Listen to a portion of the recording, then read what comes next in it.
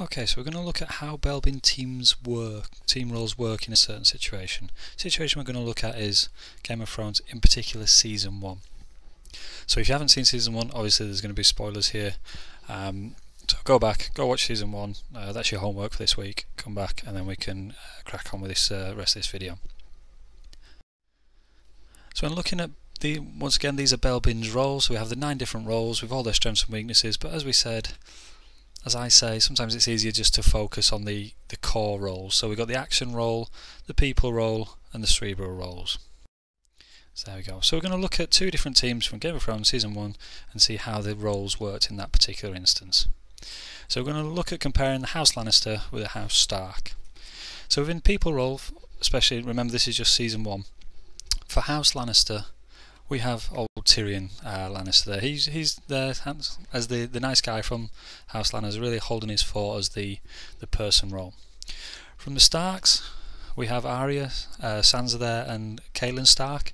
So these ladies are all then holding down the people role of the House Starks. They're really kind of gelling the team together, making the team a bit more of a nice place to be, and fulfilling different characteristics within that role. The action roles from Season 1 of the Starks. We've got a good old-fashioned two-handed Jaime Lannister there with his longer hair. As the seasons progress, his hair gets shorter. But he's there doing the action role for the House Lannisters.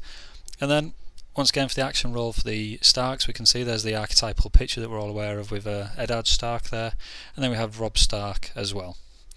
So we can see there that House Stark is really stacking up now against the Lannisters.